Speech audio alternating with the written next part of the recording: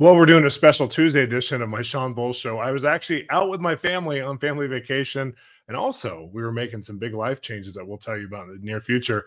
But man, we have such an incredible commentary to ground you in biblical and spiritual worldview. And we're going to look at what's happening in culture. That's what we do each week on the show. I'm doing it. This is Tuesday. We normally do it on Mondays at 10 a.m. But today we have a special live show where I want to hear your comments. I want to interact with you. So make sure to share this with somebody that you know would like it. But today on the show, Israel has come into some key victories in the fight against Hamas. And your prayers for Israel are being answered. We just did a 2-hour special on TBN. It was so profound just a couple of weeks ago to have leaders from across the body of Christ stand together and talk about Israel, Hamas, Palestinians, Arabs, and we had so many people from those communities sharing with us. If you haven't seen that, go to I Stand With Israel on TBN app, and you could watch the whole thing. It's 2 hours long with Franklin Graham and Jonathan Cahn and Rabbi Jason Sobel and Sheila Walsh and so many others, Nicole Seymour and so many other incredible people. But we're going to talk today about how the strategy of flooding the Hamas tunnels is working. We're going to talk about the Hamas General being captured in Gaza. We're going to be talking about how God's moving for the sake of Israel. Then we're also going to be talking about Disney news. Elon Musk has declared a boycott and a war against Disney, and it's already hurting the company that was downed in some ways. I mean, it's committing suicide as a company right now. And so he's kind of putting a nail in the coffin, one of the nails. Then my prophetic perspective and word this week is all about warfare. So many people are seeing demons around every corner, but how do you know when you're legitimately in warfare? And what do you do about it? How do you get the decrease of warfare in your life? And how do we, I mean, there's an increase of, I don't know if you guys feel this way, but I know this is true. There's an increase of warfare globally right now. Spiritually, the enemy has an agenda. He's trying to trump what God's already doing and what God's already planned. And he can't do it. And especially when we come to alignment of faith. And so we're going to talk about both biblically, but also spiritually, how to overcome those warfare points. And so it's going to be really important. All this and more on today's show. And I want to say hi to everybody who's joining. We have quite a few people who are joining right now. Thanks so much for joining live. Some of you are saying it's your first time with the Praying Fairy. We're so glad you guys are here. I want to tell you about our sponsor today, which is TruePlay. They're an app and a platform, and they have games, videos, and stories that are so well done.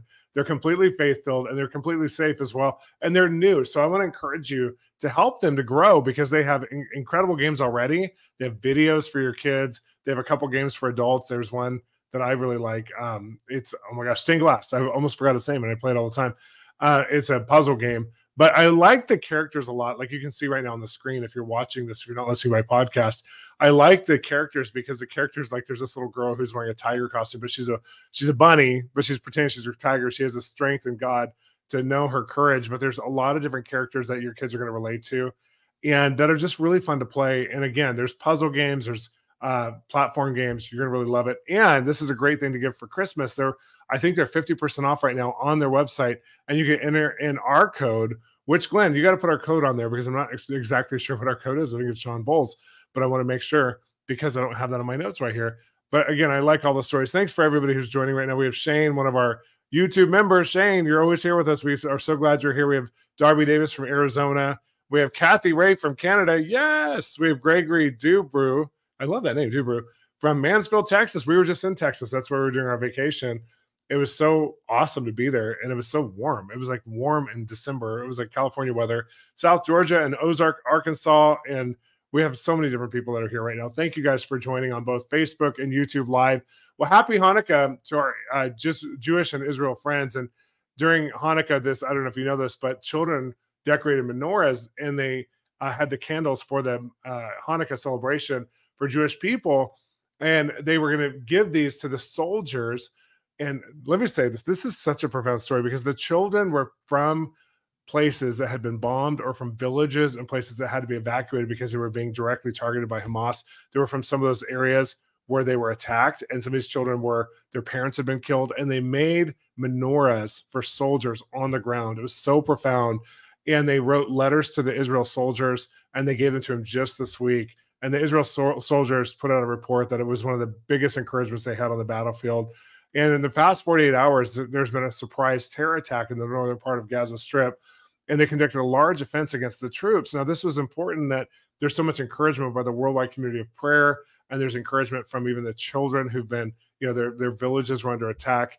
And then they have this large-scale offensive against the troops. Israel was able to push back the Hamas terrorists, but it shows how the battle still is right now. It was just 48 hours ago. And the goal of Israel right now is to separate in Gaza terrorists from each other so they can not rearm. That's really important for them right now. Israel's trying to figure out how to rescue hostages who've been underground for over 67 or 68 days. And we got to keep praying for the hostages, many of whom are women and children, even toddlers and elderly people. The former CEO of Facebook was able to address the United Nations and really rally support for the first time. I mean, this has been over 8 weeks, 9 weeks before she was able to address them because they weren't listening. They were looking at this act of terrorism and not putting it and quantifying in the right space, the United Nations. And this was the first time they could hear more. We're going to play this clip. It's a little sensitive because they do talk about sexual assault of what happened, but she does not go into detail. But I just want to mention that in case children are watching. Go ahead and play that clip. Trading sexual violence against women as a weapon of war. Israel brought that charge to the United Nations yesterday, accusing Hamas of war crimes. Israel's ambassador also called out the UN for its deafening silence about these atrocities. At the UN on Monday, the Israeli embassy sponsored a special session calling for condemnation of Hamas for using sexual violence against Israeli women on October 7th. Israeli Ambassador Gilad Erdan said there has been deafening silence from the UN, which waited too long, 8 weeks, to condemn the tactics. We know this from eyewitnesses. We know this from combat paramedics. We would know this from some victims if more had been allowed to live. Maybe then one would be standing beside me right here to state something that should not need to be stated. Rape should never be used as an act of war. Keynote speaker Sheryl Sandberg, the former COO of Facebook, condemned the use of sexual violence. Hamas said the accusations were unfounded lies to demonize Palestinian resistance. The world has. And this is so sad because we know there's proof and there's medical proof, and they're even willing, some of the families were willing to let their daughters be examined by neutral parties in the United Nations as part of this. It's that sad that internationally, because Hamas, who's known as a lying organization, they're allowed to lie because they're extreme Islamic. They're allowed to lie if it serves the cause of what they believe is the greater truth. They're allowed to lie about anything they want to. We know that about terrorist groups, but for some reason, because the pro-Palestinian, which is linked to pro-Hamas rallies and narratives, you have people who are believing in the West that all of this is just Israel fabricating this and making this up. And it's so important that I love what Sheryl Sandberg is saying, because she's like, if the women could come here and testify, you would hear it firsthand. We're seeing it firsthand. We have the medical proof. We have all these things. But yet Hamas and other terrorist groups and other Middle Eastern groups are saying this just, Iran is saying this just isn't true. It's a fabrication. And so it's so good that she was able to go there and share it, because she was sharing from a place of authority she brought receipts, which is really important. To decide who to believe. Do we believe the Hamas spokesperson who said that rape is forbidden, therefore it couldn't have possibly happened on October 7th? Or do we believe the women whose bodies tell us how they spent the last minutes of their lives? Who are we going to believe? About a dozen Israeli women are still held hostage by Hamas. One U.S. official said the terror group might be unwilling to release them because they might talk about abuse they've experienced in captivity. Again, this is where we're at right now. I mean, the war is happening all around the globe, not just in Israel and Hamas lands. But I just think, in Gaza Strip and these other places, there's people who are fighting. I mean, I just got the report this morning about, different missiles that were sent in, drones that were sent in just this week. There's a lot of attacks during Hanukkah because they're trying to destabilize and bring discouragement. And these extremists, these terrorists are so evil. And yet there's a moral battle happening around the globe. And we saw that with the Penn State president, who has to step down over the congressional hearings, where 3 extreme liberal presidents of colleges were grilled by Congress about their anti-Semitism on the campuses. And it's gone beyond freedom of speech. And they've all put out somewhat of apologies, but they're really weak apologies. The president of Harvard, who's been considered their worst president in history, had her staff rally around in her defense. She doesn't want to step down, nor does her staff think she should, but she's one of the lowest rated presidents in their history. Many of Harvard's benefactors and funders have said that they're going to withdraw finances to the tune of hundreds of millions if she's not removed, just like the other two colleges that were representative. One of them, the Penn State president, is stepping down even after she released a public apology. And it's important to note that in this time when students are allowed on campus to call for the genocide of Jewish people, and students are allowed to rally around as extreme terrorists and champion their cause, not just the plight of Palestinian civilians. We're not talking about that.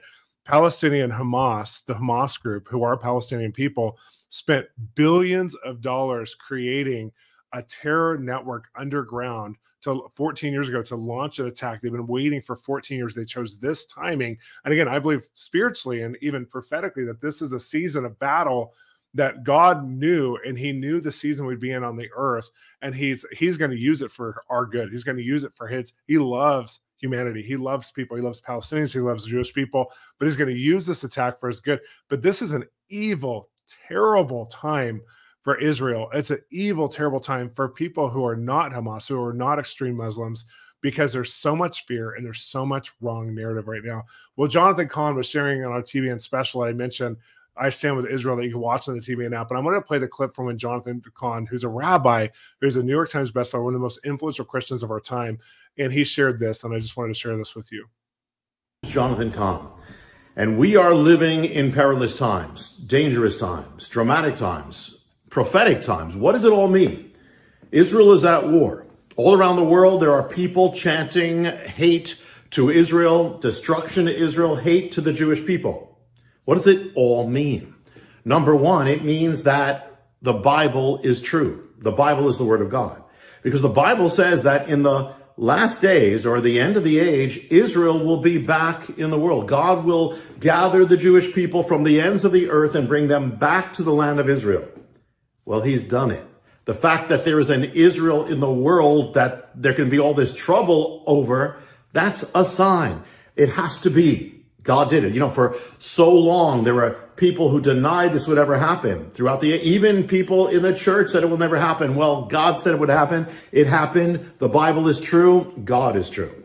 Secondly, what else does it mean? These are the last days, because the Bible said in the last days, or in the end of the age, Israel will be the center of the focus of the world. That sounds crazy. How can a nation the size of New Jersey be the center of the entire world? Why would the whole world focus on that? Well, it's true. Here it is again. It's showing the truth of the Word of God and the prophecies of Messiah's coming.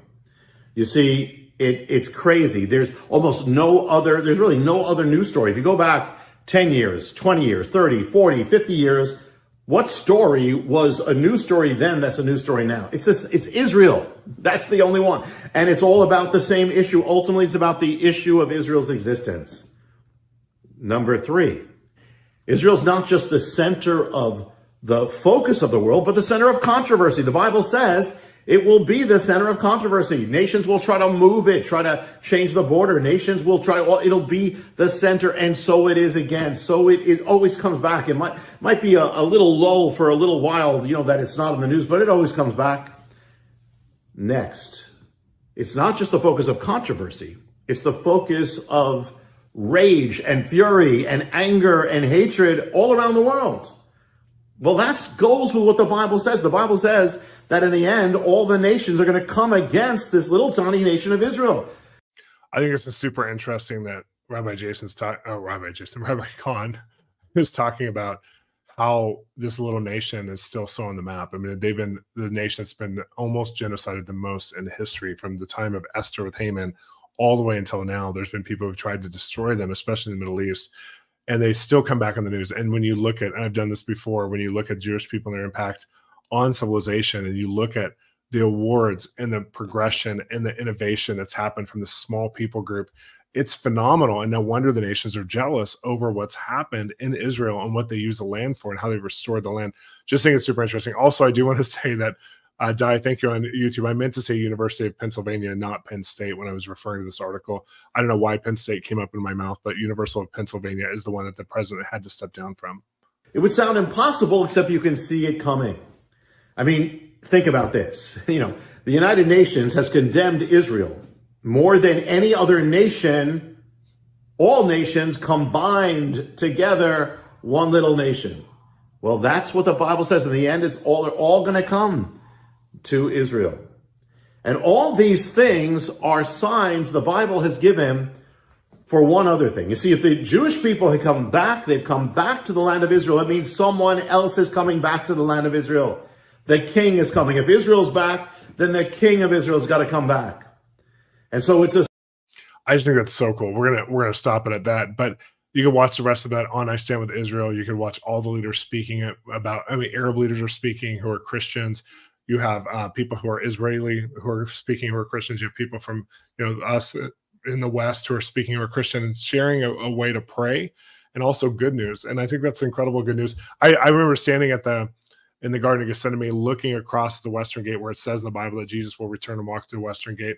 And one of the things that the extreme Islamic groups have done is that they've created a graveyard there because they know that it would be in the rabbinical customs, it would be bad. A rabbi can't step across those graves or step through, and so they try to pollute it just because they know the promise of the Messiah there.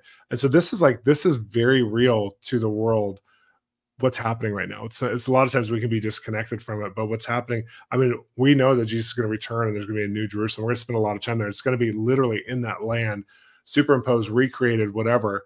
And a lot of us don't think that way as Christians or believers. And I think it's time to think that way. Well, my next story is all about Disney's implosion that's happening right now, and the Elon Musk effect, where Elon Musk has declared basically war on Disney. But before I talk about the Elon Musk factor of this, it's really incredible right now because recently the Daily Wire Plus CEO Jeremy, and then also Patrick Bet-David from Valuetainment did an interview together. And we're going to play a clip of that where they talk about how Disney's committing suicide right now. And I want to frame this because why does this matter? Before we play this, why does this matter to you?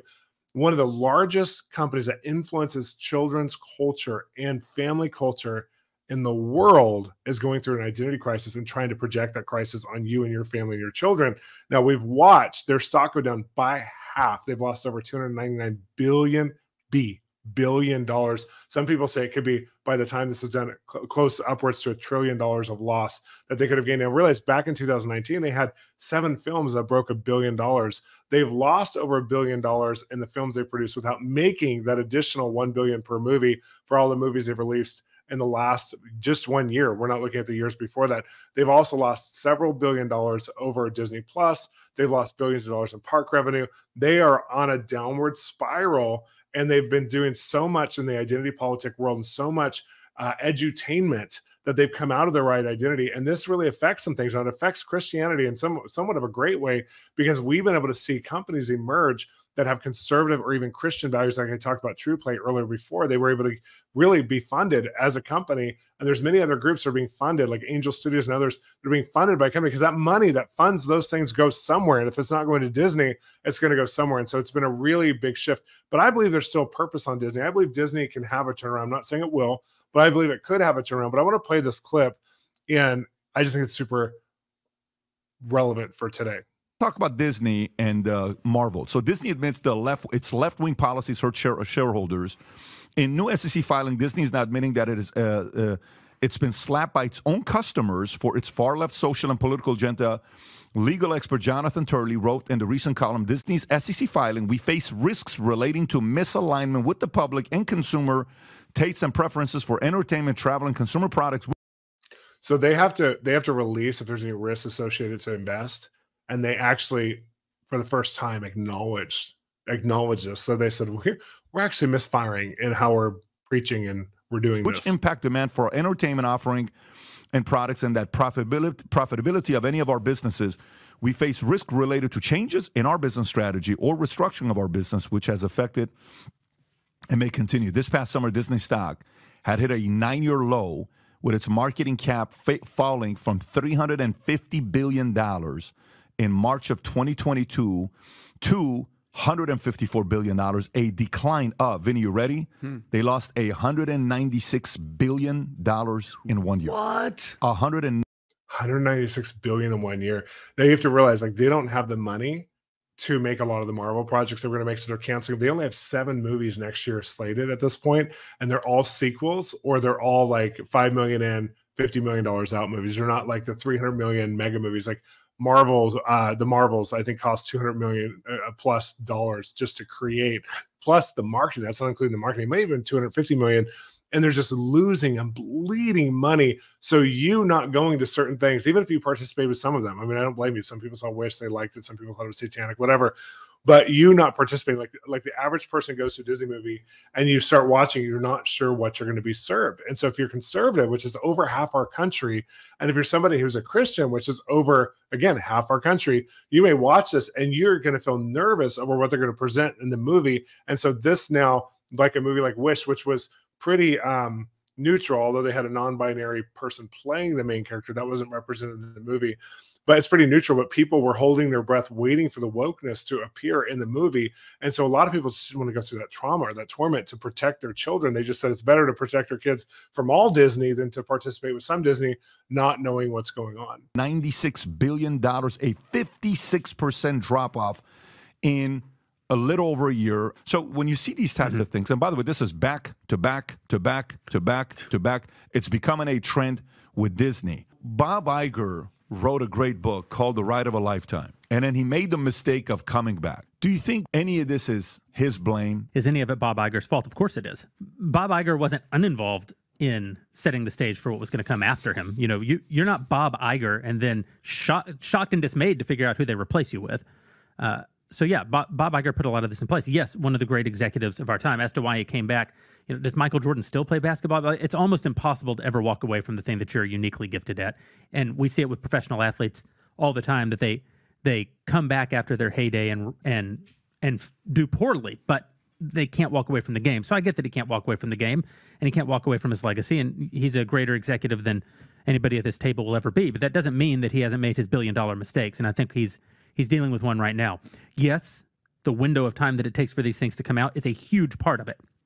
If Disney decided today, we're only going to make movies about Bible stories, well, you wouldn't get one of those movies about Bible stories for 3 years. That's just the reality of what that process looks like. So I think that is an interesting point, because so much of what's being released on Disney Plus, on Disney Channel, in feature films were back when they started doing a lot of the diversity inclusion stuff. They were also, and when I say that diversity inclusion is not bad, but the extreme form of it that's come with the woke agenda is extremely bad. So having diversity is beautiful, but having diversity inclusion as a legalistic department in your company, which was voted down by several groups, like even the Supreme Court says you can't have, in colleges anymore, preferential treatment over one race over another for, college education. So that was voted down. So a lot of these companies fired their diversity inclusion employees or their executives. And on top of that, you have a lot of the agenda with the LGBTQ plus stuff that was going on.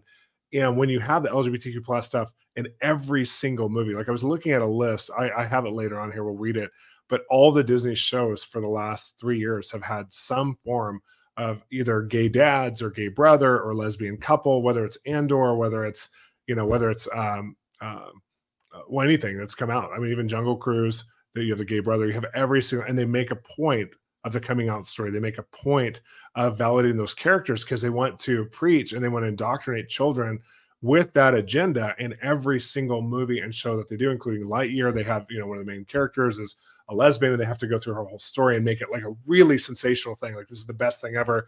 And we all need to be very accepting. Now, accepting the homosexual community versus being preached at or being presented in such a way that we have no way to have our own values in the midst of it is not going to work for the average middle American family. They're just not going to want to watch homosexual love stories. We saw that big movie, the biggest romantic rom-com, gay rom-com in history, the first one that had a real budget, failed so miserably because the average American or the average person in the world doesn't really want to watch a gay rom-com. That's for a very small percentage of humanity who is gay. And a very small percentage will watch that, but everybody else will not watch that. Maybe a few of their friends will watch it, but everyone else, and it shows you how small the percentage of people that are having this loud of a voice are to infect mainstream films and television with a message. Now, it's okay to have a person in it if they want to have a character in it, whatever, but they're infecting it with a message behind that person. And it's just getting exhausting. People are exhausted. Their LGBTQ plus has exhausted people like a holy crusade, like Christians did back hundreds of years ago with all the crusades that Christians did when they tried to force people religiously to believe in Jesus. It never works. You can't force people to believe. People need the freedom of choice to come alongside. And this kind of edutainment is not working. Well, I'm going to play one more video from Jeremy. This is so important, what Jeremy was saying from Daily Wire Plus. I think the biggest problem that they have They fired everyone who knows how to engage in traditional storytelling without all of this woke nonsense in it. They created such a bubble over there that even if Bob Iger does say, if Bob Iger came out today and said, we're not even going to release the crap, we're going to take the hit, and then starting on a day 3 years from today, we're going to relaunch Disney. He doesn't have the team to do it. He said recently, you know, we've waded too far into politics and now we're going to not pick these controversial political fights anymore. The people actually working for him who have to effectuate that plan do not know the difference between the controversial things they believe and the uncontroversial things that they believe, because they exist within a company that's a bubble, within an industry that is a bubble, within a city that's a bubble, within a state that's a bubble. That entire, you know, well documented. The right understands the left. We disagree, but we understand. The left does not understand the right. The left does not understand themselves. Disney has engaged in the greatest act of brand suicide that has probably ever happened in recorded history. Snap! Brand suicide. That's what we call it. The left doesn't understand the right because the left is in its very own identity crisis. There's about 20 factions in the left, and depending on where you're at in the left, you're either believing the other factions or not. You're at war with yourself. You're at war with everybody else. And because of that, because Disney engaged in politics on this level, they have committed brand suicide. We're not sure they can recover from it. We're not sure that they can be resuscitated, but they've done it. The most beloved brand, the most goodwill, with the most important people, parents, on behalf of the most the most vulnerable people, children. We trust Disney for 3 consecutive generations. We as adults trust Disney with our children. Disney helped shape the worldview of every single adult in this country. We trusted them so much that we gave them tax breaks all over the country, like all the goodwill that came their way because they were so unique. And they created the greatest content library ever assembled in all of human history. And then they squandered it. See, I agree with that. And that's why it's so disappointing for so many of us, because we love Disney when it comes to the old classic Disney. It's like there's so many other films that I think teach the best principles. My daughters have grown up with the princesses. You know, we've had so much of that has been so important. I want to keep playing this clip, but I just love what he's saying because they squandered it. And there was a moment in time that we're at right now where I'm hoping for I'm just a hopeful optimist. So I'm hoping for recovery, but there may not be one.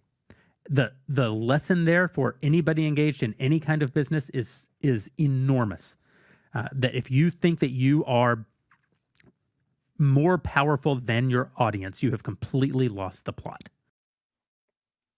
Well, according to Alex Sherman from CNBC at the New York Times Dealbook Conference on November 29th, Iger actually shared more about the potential company agenda. And he stated that the creators at Disney, this is just now, this is like a couple weeks ago, he stated the creators at Disney had lost sight of what their job should be. Now, I hope he shared it with them, not just at this conference. He said it should be to entertain first and not about messages. He said the messages that were being pushed got worse when he left as a CEO. And he said previously that he's ready to share more original stories to entertain and not push agenda. So he's basically walking back this last 5 to 7 years, saying every show got too much. And the whole article that the Hill recently released, they said when Elon Musk, owner of SpaceX and Tesla X, was being interviewed at the New York Times Dealbook Summit, I saw this. It's an incredible clip.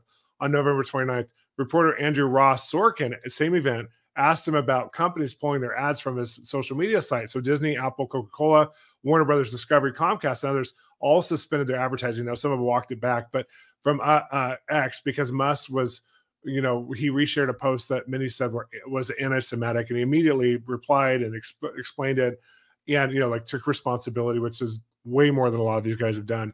But he said in this particular instance, he said the reality is they're using this to try and blackmail me. If someone's going to try and blackmail me with advertising, blackmail me with money, go do something to yourself. Go, he uses expletives, go do something to yourself.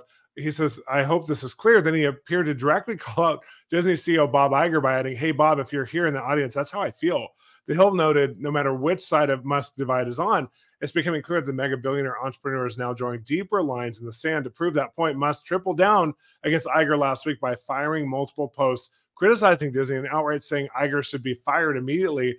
In response, the state of New Mexico sued Meta and Mark Zuckerberg for alleged child abuse content on the site.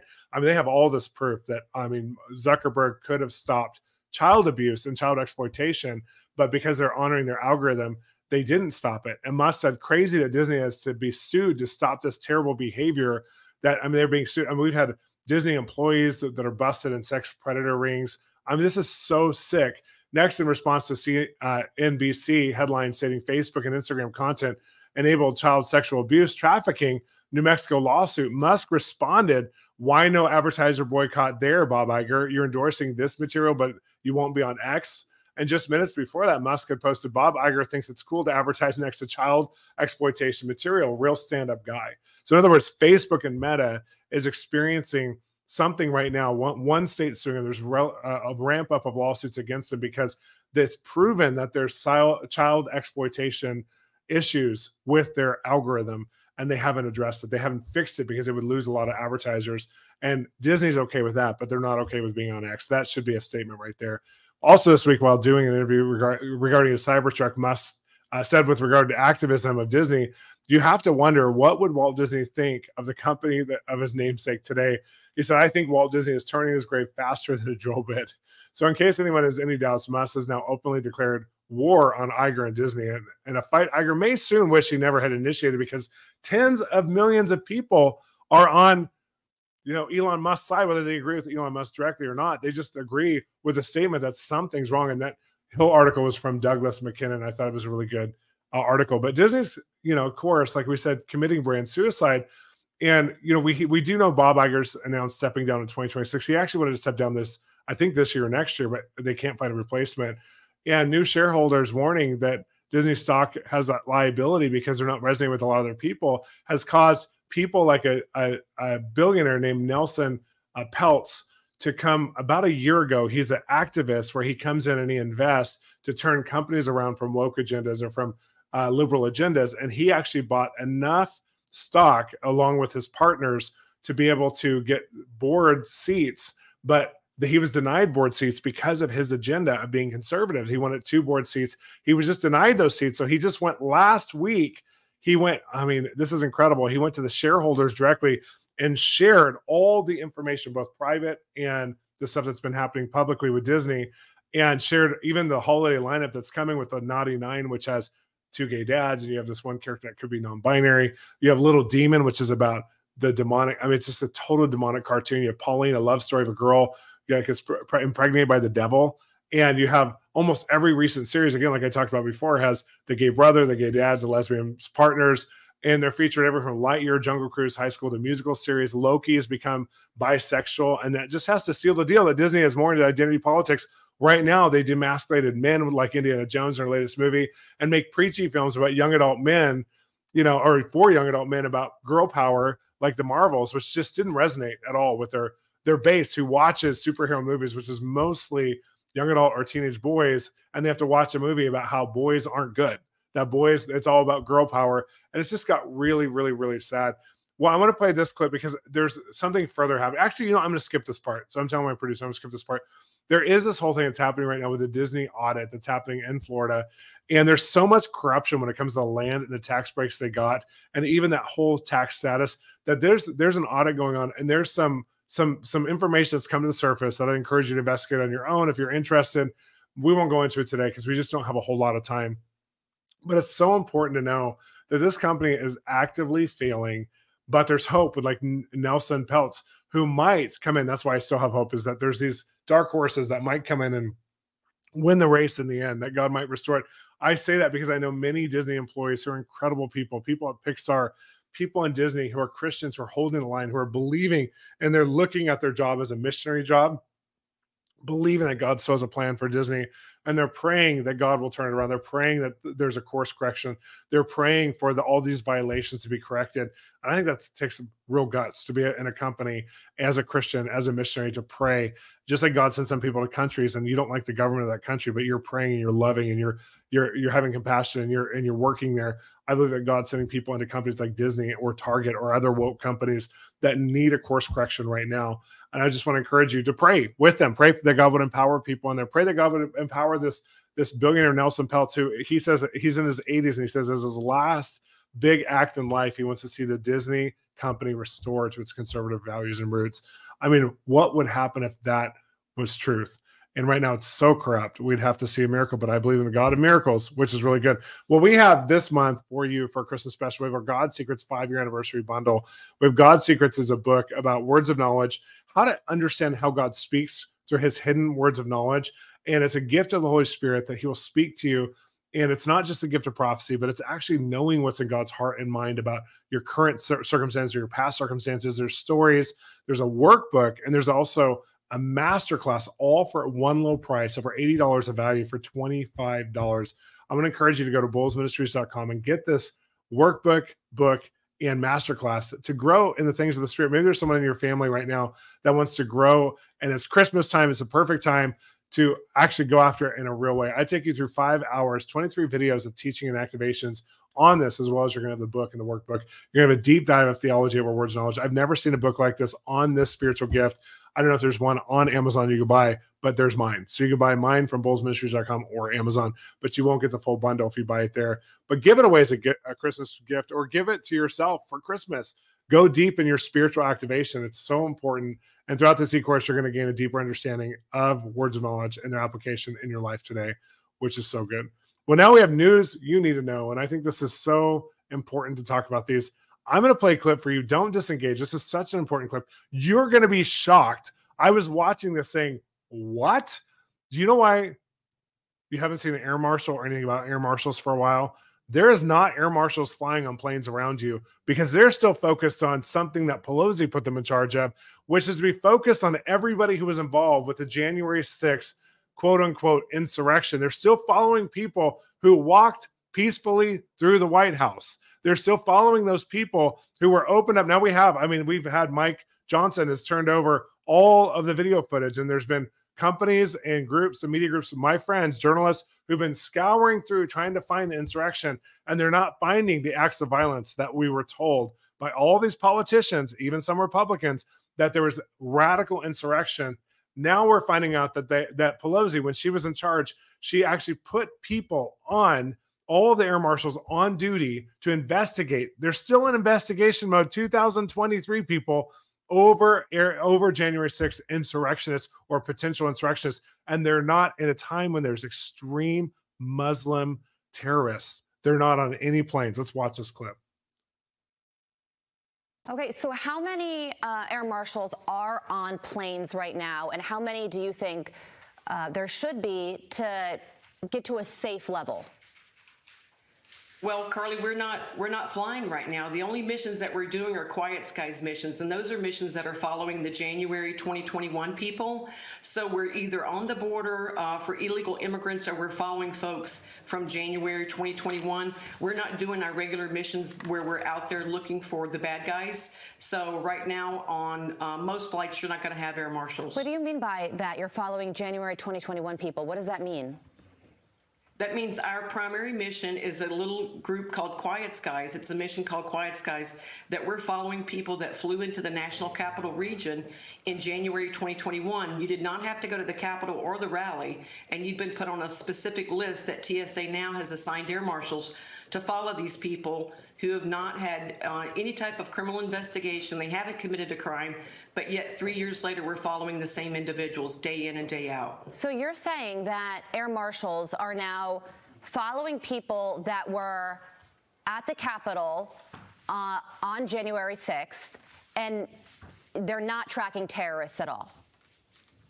Well, they didn't even have to be at the Capitol, Carly. They could have just flown into the National Capital Region. So if anybody was there for a job interview, to visit family, we even had a gentleman that was there for a funeral. They put on this domestic terrorist list just because of their geographic location to Washington, D.C. So these people did not even commit a crime. They weren't even at the Capitol. What? Do those people know that they're on this list? Some of them do, because when they go to the airport, they get the quad S's on their boarding pass, and then they have to go through enhanced security. Then they're followed by teams of air marshals on any leg of flight that they have. So yes, a lot of them do know that they're being followed, yet they haven't been vetted and they have not committed a crime. And 3 years later, we're still doing the same duty, and we followed the same people over and over for 3 years who are no threat to this country. Oh my goodness. Okay, so if you are an average passenger on a plane, how concerned should you realistically be? I think you should be very concerned when you're boarding the aircraft. You need to look around to see who you might be able to ask to help you, like a good Samaritan, because you're on your own. If anything happens, please don't wait. There's going to be no law enforcement that's going to help you. So you need to have a plan. Look where the exit doors are. Look where your flight attendants are standing around you. But I would look at other passengers to see, I would be looking around for a football player or somebody, a pretty big guy or a couple big guys, in case you needed to take action. Wow. I mean, are you kidding me? This is happening in America right now, that our skies are not safe during the holiday season where people travel like crazy. This happened over Thanksgiving. Can you imagine something happens and it's up to us as citizens, and depending on what state you're at, you're not even allowed to carry weapons. And of course you can't carry weapons on the planes. And so you can't even defend yourself. You have to defend yourself. And we've seen some things happen. So now you understand why, when these people are attacking the sky or they're having delusional episodes or whatever's happening, in the time where mental illness is at all-time high in America, and there's not one air marshal on a plane. Well, on top of this, Angel Studios lead actor, who was in their most recent movie, he got arrested at his premiere of the movie. And right after the premiere, the FBI came and arrested him because he was at January 6th insurrection. There's video showing him walk all the way through from beginning to end peacefully and then leave. So he did nothing. There was no violence around him. There was no looting around him. There was no trashing around him. He literally walked in the building. There's videos all the way through, and he walked out. And you just think, this is what happens to people who make Christian content, is that he happened to be at the insurrection event. He went over to the Capitol because that's where they were all told to go. And he walked through escorted by police. And now he was arrested, and the FBI targeted him without telling him anything except that he was there that day, knowing that they have no video of him doing anything other than being there in the Capitol, being escorted by police. Most of those people who were there didn't even know that they weren't allowed to be there because the police were helping him to go through.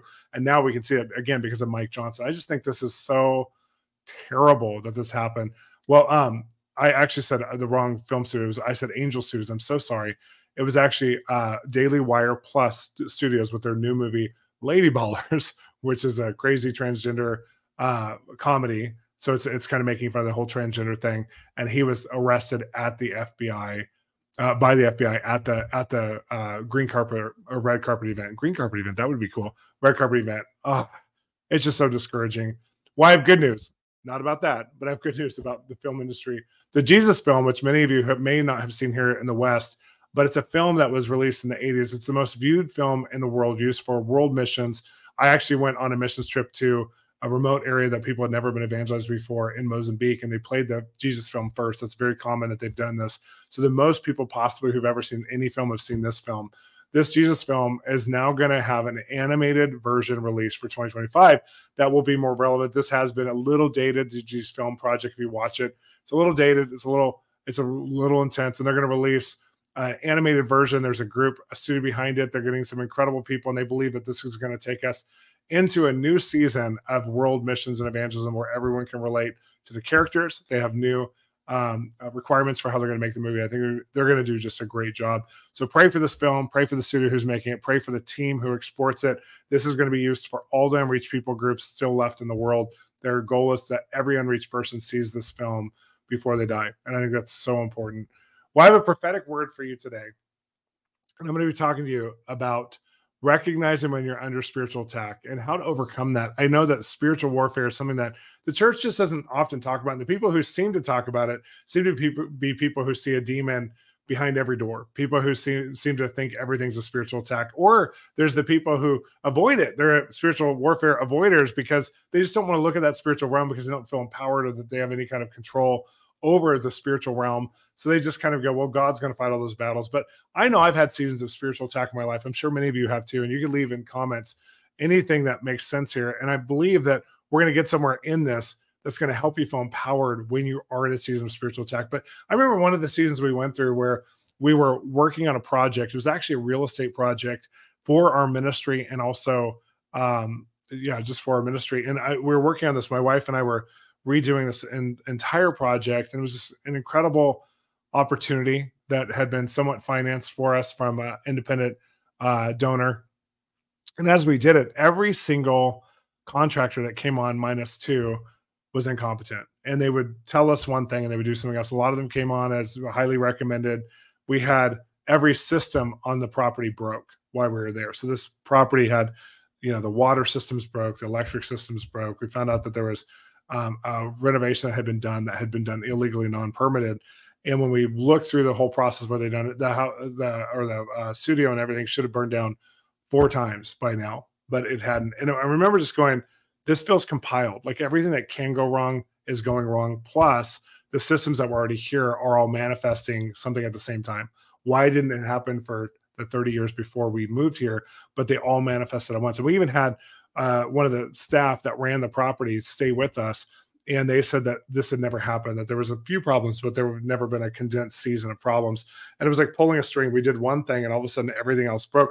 And I remember at one point, 2 of our team members who are on our ministry team came over to the house to pray for us. And they said, we feel like you're in intense spiritual warfare and you're not looking at it and looking at these things as spiritually rooted. Therefore, you're not applying faith to overcome them. You're just trying to fix them. And now you're exhausted, you're drained, your resources are gone. You can't find the right team around it. But if you look at this as a spiritually rooted problem, not just a bunch of natural things all at once, then God's going to give you faith and spiritual authority to be able to overcome where the enemy's trying to energize people's lying against you. Like people who are contractors are saying, I can do it for this much, and then try and charge you double. Or people who are coming in and saying it will only take this long, but it takes 10 times as long. I mean, we had projects that lasted for years that should have lasted for weeks. And it was just so wild to watch so many areas just the equipment break. Like we had good contractors and they'd say, we never broke our equipment before. We came on your property and our equipment broke. And it's just happened time and time again. So once the prayer team came over and said, hey, and our ministry team came over and prayed with us, and we just prayed, dedicated again the land of the Lord. We'd already done it, but we did all kinds of things. We prayed and poured oil out on the land. We took communion on the land. We just said anything that's ever happened here that's not from you, God, we pray that you would cleanse it. God, we recognize that there's a spiritual battle, that there's the enemy wants this land, and we just dedicate it to you. We had our board, our team, everyone pray over it. And it was so wild because when we did that week, we did just a bunch of prayer time and just recognizing. We then, every time something was happening, engaged it and went, oh, wow, we can discern that the enemy's trying to energize stuff and we're not going to allow it anymore. And we have faith that God's going to fight this battle, but we have to recognize the battle and we're going to overcome it. It was really interesting because we had a turning of the tide. Now, things were still hard at times, but they were no longer energized hard, if you know what I mean. Sometimes you're in a hard season where there's just a lot of hard things. I mean, work is hard, but then there's sometimes when you're in a hard season and stuff feels demonized against you, where every process feels like it's so much harder than it should be. And so we're going to talk about this a little bit. We're going to break down warfare and how to recognize when you're in a season of warfare and what to do about it. Before I do that, we have a teacher this month doing a class for 4 weeks called Craig Brown. He's real-time Bible Time Craig Brown on TikTok. He has over 1.5 million followers. And Craig is amazing at helping you with the disciplines of life. He helps you to get back into the word, helps you to understand fasting and prayer. What are the things you can do every day? Just a little bit of effort every day will cause your spirituality to grow so much. And we have the Spiritual Growth Academy that Craig Brown's class is on. And I want to encourage you to join the class. It has live components and also pre-recorded components. You're going to be able to ask your questions and be mentored. And if you're in a season where the Bible's not coming alive for you, or you're in a season where you know you're supposed to be fasting or praying more, but you just can't hook in, you need some help, go to Craig's class. You're going to get so mentored, and he's going to show you how to do this and really tune in to the Spirit of God and be able to obey what God's showing you and telling you right now. Well, let's talk about this. So there's a spiritual battle, of course, going on at times over all of us. All of us have experienced spiritual battle, and if you don't recognize it, doesn't mean it's not happening. And God makes you aware of the battle in seasons and times so that you can press through. You can make some changes. You can identify or discern some things, or you can even remove some things from your life. And awareness of the spiritual warfare is really actually a gift. I've learned over all these years, when I become aware that there's a spiritual battle going on, it's a gift so that I can have a different outcome, so that I'm not just stuck the way everybody else might be in culture, where I'm like, oh my gosh, we're so oppressed by when the shutdowns and lockdowns happened with the virus just a couple of years ago. And there was a spiritual battle over nations when it came to this virus. It wasn't just the sickness, but it was the politicized nature of it as well. And it affected families and it tore people apart. And I recognize that there was a spiritual battle that was raging in the nations, let alone our very own spiritual battles that we have over our own destiny, our own careers, our own families, our own marriages. So we have to start to have, start by having an overcomer's mindset. And that's the first thing, that when you are in a season where you start to go, man, some things are happening in my life that just don't feel normal. You have to look at this and go, you know what? The weapons might form, but no weapon formed against me are going to prosper. So this stuff might feel heavy and intense, but it's not going to prosper if I operate in faith and I recognize that God's going to move in my life. no matter what the enemy is doing, I'm still going to look for what God's doing, even in the points where it seems the darkest. And we have to start there. You have to start, if you're in a season where marriage is heavy, or your kids are rebelling, or sickness is on you, and that feels like it's not just normal, like what everybody has in sickness, but you are plagued. You have to look at this and go, God is going to win. Love wins. What Jesus said on the cross is enough. And you have to have an overcomer mentality. And Romans 8:37-39 says, and all of these things were more than conquerors through him who loved us. For I am convinced that neither death nor life, neither angels nor demons, neither the present nor the future, nor any powers, nor any height nor depth, nor anything else in all creation will be able to separate us from the love of God that is in Christ Jesus our Lord. And, there's this place where so many of us have not been able to maybe come in that overcomer's mindset because the battle's been so intense for the last couple of years for so many people. And you recognize just the battles of life, let alone the spiritual energy that the enemy tries to bring. And there's several ways that the battles try and come, and you might be able to relate to some of these. There's the relational battles, again, marriage, friendships, family. And when the relational battle comes, a lot of times it comes with misunderstanding.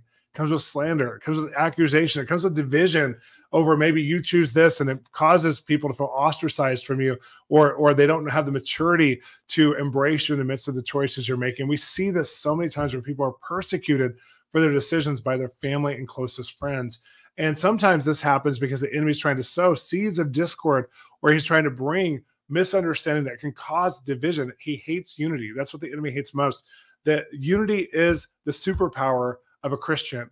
Unity is a superpower of humanity. When we have unity over what God wants and what God's doing, it causes us to be a formidable adversary for everything the enemy's doing. And so the enemy's constantly trying to break down relationships. So some of you might have gone through a relational warfare season where you all of a sudden have more accusations than you've ever had against your character that aren't true, or you've had a lot of slander about you, or you've had a lot of misunderstanding, or just people, maybe the closest people to you, don't get you right now. Again, misunderstanding is when somebody who's the closest to you says, you're not who I thought you were, and they judge you, they reject you based on something that's not even true. And when you're in a season like that, we're going to talk about in a minute what to do, but recognize the warfare of that. Let God give you discernment. Another type of warfare a lot of us experience is the resource warfare. When things break, or you get extra audits, or there's harder financial processes, or stuff is stolen. I mean, there's so many, or maybe a natural disaster hits you, and it hits everybody, but there's something spiritual about it. I know that there's friends of ours who went through 3 house fires in 3 different parts of the country in a row. And they're like, this is weird. And they went and they met with their pastor, who's a very conservative pastor. And they met with him and he said, I think this is spiritual warfare. And he began to pray for them over their security and their stuff. And they had some open doors they didn't realize that they had from fear, that they didn't realize that they had at all. And he prayed for them, and they literally, God removed fear of it happening again. And he showed them his protection, his hedge of fire around them, that he is the fire that's going to protect them from the fires of the earth. And they've just, that was, I think it was 18 years ago, and they've never had a fire since. But I mean, 3 fires in a row, that's not normal. And there's a lot of stuff when it's not normal that we have to recognize. I know our team one time, we were going through a period where we had a lot of stuff that we were printing for events we were doing. And I had books coming out, and we had workbooks that we were printing by ourselves. And this is many years ago. Remember Kinko's? There was Kinko's then. And so everything we printed for all of our events, whenever we'd go to print it at any of the printers we used, their printers would break. So I went into Kinko's one time myself with one of my team members who told me, we can't successfully print the events on Friday where it's at like a Tuesday. Well, go with me and I'll show you what's happening. We went there. We'd start the first machine, second machine, third machine. They all broke. Then they tried to print on their own machines that are in the back, and they all broke. And they said, we've never had this happen before. It was so ridiculous that we couldn't just get stuff printed. We began to laugh. It actually made us like, well, what we're doing is important, I guess, because this is ridiculous. Like, this is not happenstance. It's not common. It's directly related to spiritual fruit that we're about to have, that the enemy's trying to resist the practical, and the enemy loves to resist the practical so that we can't have the spiritual. And it's really important to recognize it. So if you're in a season when stuff's not working, when stuff is stolen, when stuff is irreparable, when stuff just doesn't go your way and flow your way, and it's compiled, recognize that as warfare, and then process. When everything gets harder, a lot of times our processes, like, this is one of the ways the enemy drains mature people. Maybe they have great boundaries in relationships. It's not a season of relational discord.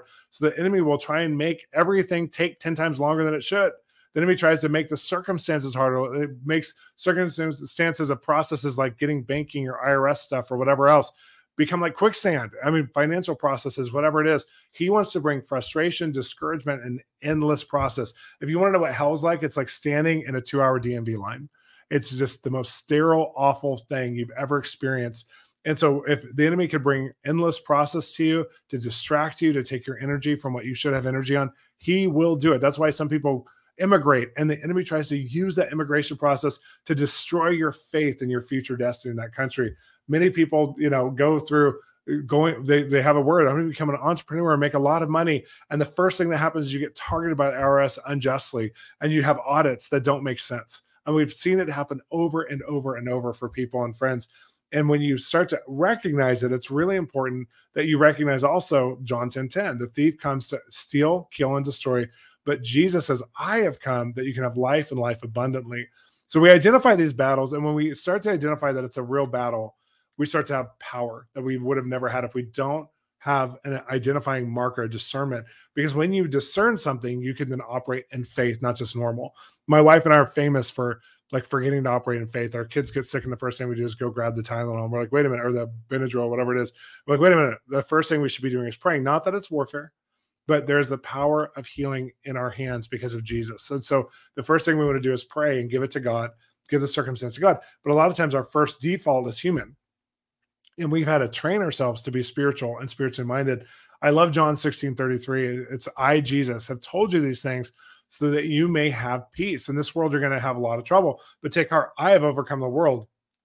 So there has to be that linking to faith of like God showing us that there's spiritual roots sometimes, or there's demonic principalities and powers in the world around us.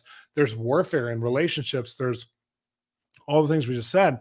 And when we understand that, then we can become alert to it and operate in faith. 1 Peter 5:8-9 is the scripture to back this. It says, be alert and of sober mind. Your enemy, the devil, prowls around you like a roaring lion, looking for someone to devour.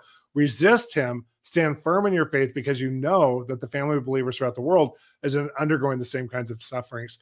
So in other words, be alert. Don't look at your natural problems as always spiritual, but when they are spiritual, when your discernment turns on, you go, wait a minute, this is actually, I need to have faith in this circumstance. I need to understand it as a spiritual rooted problem, not just a naturally rooted problem. Then you start to operate in a different capacity. And you need that capacity when you go through seasons of warfare. And if you've never been told that before, I'm telling you today. And if you haven't been told that before, let me remind you today, because some of you are in warfare and you needed to hear this. Colossians 1:13-14, it says, for he has rescued us from the dominion of darkness and brought, thank you, Jesus, and brought us into the kingdom of the Son he loves, in whom we have redemption, the forgiveness of our sins. And so we've already been rescued. And when we experience that, discernment turns on, we start to realize there's warfare. The enemy's trying to come against me. He's trying to kill, steal, and destroy in my life. Then when we have that discernment, it helps us to, again, operate in a new capacity. I love two of the main ways that we get this kind of discernment. One way is dreams. And I remember having a dream type experience where I was face to face with a demon. This thing came right up to me, like as in that dream when you were kind of waking up and you're in between sleep and awake. And he said, I'm going to take away your favor and friendships and your finances. So favor, friendships, and finances. He literally says that. I was so young and I was terrified. I was like, I woke up with that feeling of like dread, like my life could be over if God doesn't rescue me. But there was nothing facing me in the natural that I could see that would be true about this, but it was so authentic. And I was like, I have to believe this is a spiritual experience. What do I do about it? And I remember even having in the dream a mental picture of myself being stripped of everything that was good. So I tell a friend of mine who's a prayer warrior about it, because it made me so nervous. I couldn't shake it for a couple of weeks. And she said, you know what? This is a really good spiritual experience. And I said, what? She's like, I'm so glad this has happened. And I'm thinking, why? That sounds so mean. She goes, well, the enemy's revealing himself so that you know that there's a battle ahead. So when weird things try and stir up, you can catch them, you can discern it so it doesn't destroy you. So you can have it ahead of time. Have you ever had a dream that there's spiders crawling on you? Have you ever had a dream that there's snakes trying to bite you? I know one of my best friends had a dream that there's a pool full of snakes, and it was representing our church. And he was the pastor of the church, and that there were snakes, and we were having to catch them and pull them out. And it represented seeds of gossip. What we didn't know is that one of the associate pastors who had come out in an alternative lifestyle privately, but without and he was the pastor on the staff, that he was sowing seeds of discord, and he was releasing slander, and the enemy was trying to use it to bring a destruction of the church. We didn't realize that at the time. But when he had the dream, we were like, oh my gosh, you're having just a dream about snakes. It's not just a dream about snakes that are venomous. It's actually, we need to check in with people who've been bit by this thing so that venom doesn't kill them, and take out that venom and have relational one-on-one times with them so we can undo the poison that's gone in.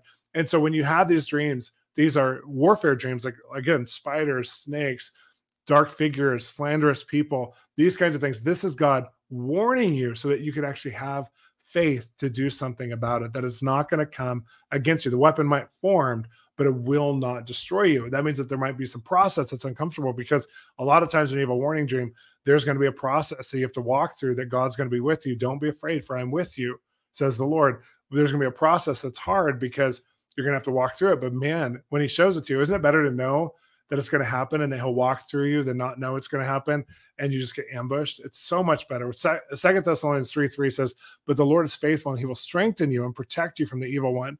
The other way that we have, discernment that comes through is you just get a feeling or a knowing that something's off, something's wrong. Maybe you feel like in a relationship that somebody has an evil intention or an agenda, or maybe a judgment towards you. Maybe it could be someone as close as your family. And when you discern that, and you notice discernment, it's not just you people reading or going, man, something's wrong with mom today, but it's actually like, wow, my friend's mom is actually upset with me. There's something in her heart towards me. Then you could actually pray into that. Sometimes you can even have a direct conversation of like, hey, is there anything wrong with us? Sometimes it's so energized demonically that it's the enemy's just trying to ambush or be like a predator around you, and God will give you a strategy around it. So how do you really fight? Well, prayers. For real prayers. 2 Corinthians 10:4-5 says, the weapons we fight with are not weapons of the world. On the contrary, they have divine power to demolish strongholds, and we demolish arguments and every pretension that sets itself up against the knowledge of God. And we take captive every thought to make it obedient to Christ. Another one that is really important in this is James 4:7. Well, let me go back real fast, because it says take every thought captive as well. So when you go through a season of warfare, there's a feeling of impending doom. Like you can start to feel, a lot of times you'll discern the strategy of the enemy. You'll discern that the enemy wants to take you out through the sickness. Maybe there's a sickness on your body. I remember being sick. Many of you have heard my story, if you're not new to me, that I was sick with a parasite, and the doctor sent me home for hospice because I'd taken chemo.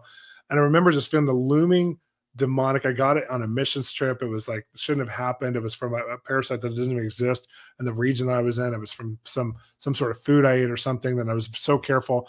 And at the same time, I was dealing with warfare over a movement where the movement was dismantling because there was leaders coming against the senior pastor, and the senior pastor needed strategy. And it was really, really a hard time. And so I was speaking into their process, and I got sick. And when I was sick, I identified it as spiritual. And I had to hold on spiritually to the fact that, God, you've showed me myself as an old man, but this thing's going to take me off, and I won't live all the days that you've planned. So align my faith for your vision and your dream for my life.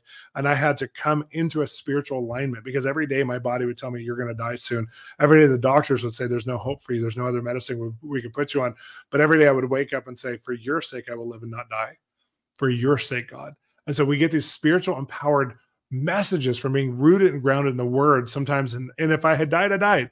But I felt like it's better to believe in faith and be disappointed by going to heaven than it is, which is no disappointment, than it is to just live as a normal person. Well, people die all the time. But what if you're not supposed to die yet? What if there's life for you? Now, there's a whole movement in the Anglican Church right now in the UK of allowing people to do assisted suicide. Now, I understand this, and I'm not going to go into the whole morality of that.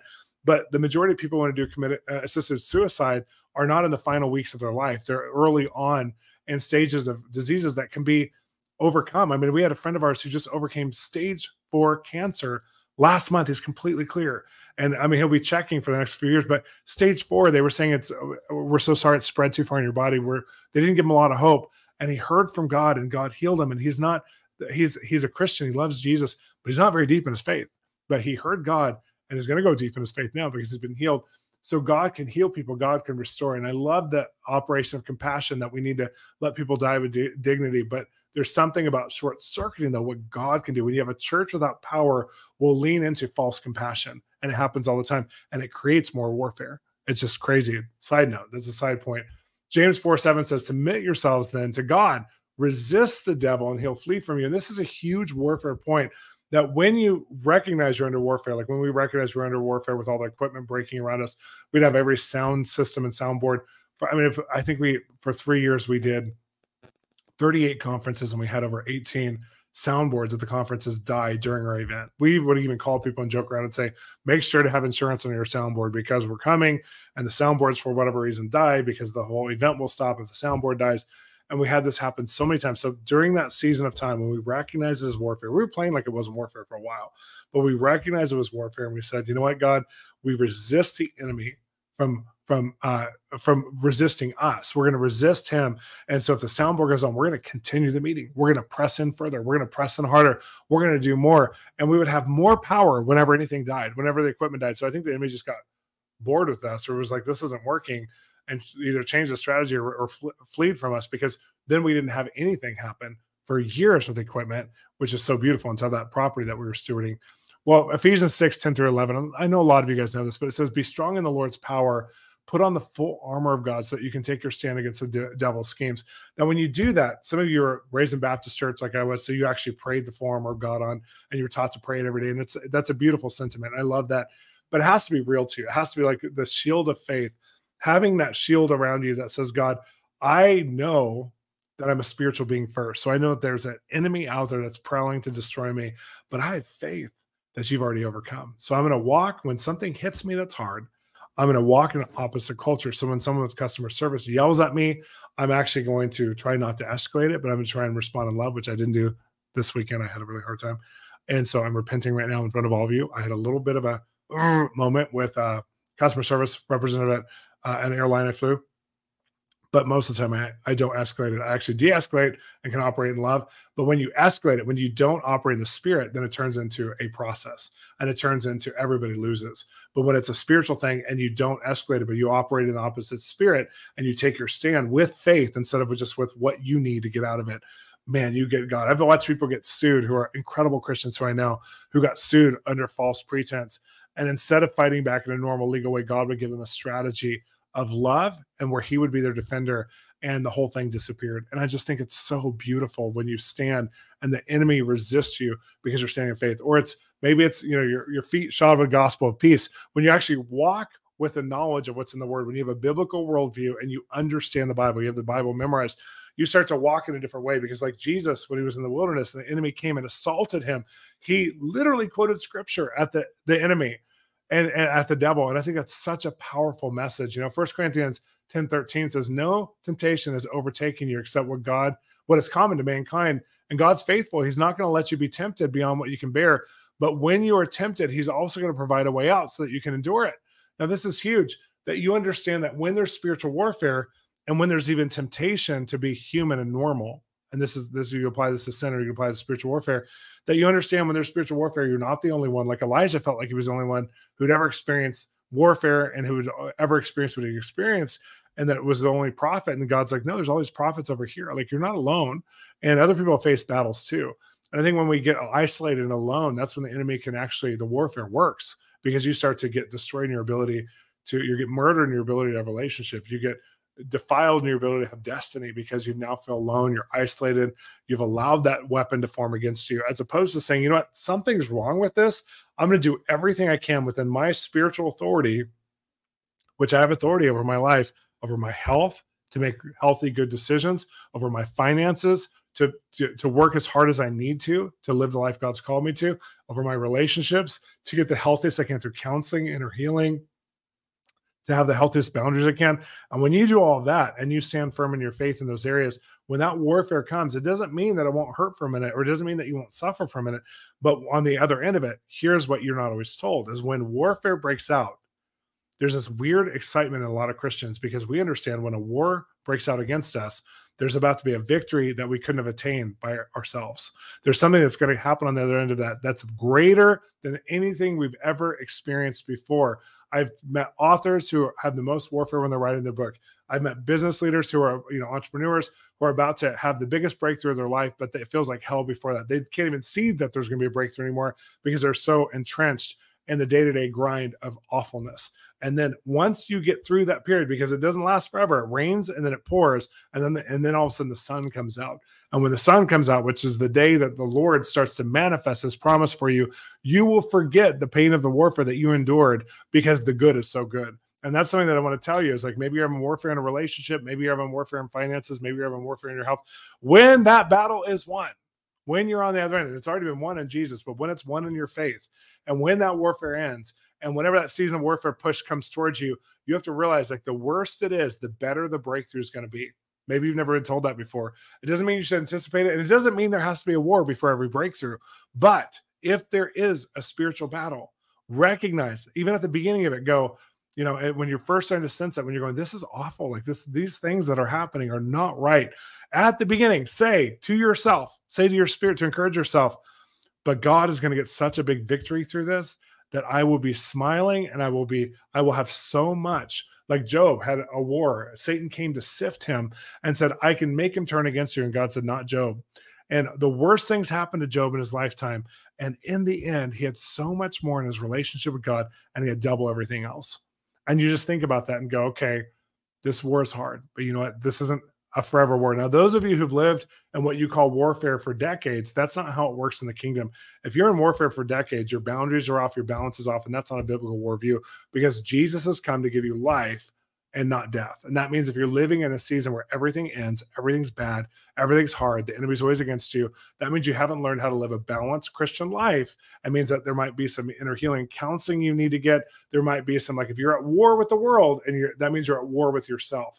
That means that you don't live a fullness or fulfillment in your Christianity right now and what God can do in your very real life. It's one of the reasons why I do this show, is that you can discern what God's doing in yourself. You can discern what God's doing in culture and politics and the church, and you can live with your tank of hope full, not always in conspiracy for what the enemy's doing, because the enemy is always making moves, but God always has him checkmated. And so if you feel like the enemy's always moving and everything's against me and I'm, you know, doing terrible, and I've you know, hit especially charismatics and Pentecostals who live that way, where their glass is always half empty. Yeah, God's moving, but the enemy's doing this and this. And if you watch this video, have you seen this? Have you seen this? And you live in this mindset that is so unempowered, because you don't enjoy the fruit of your salvation. You don't enjoy what God is doing, because you're always in conspiracy for what God's not doing, what the enemy's doing wrong, what man's doing wrong. And that's just not a way to live. So people are so warfare minded that you stay in the battle. It's like a PTSD. You can't get out of the trauma. That's not healthy either.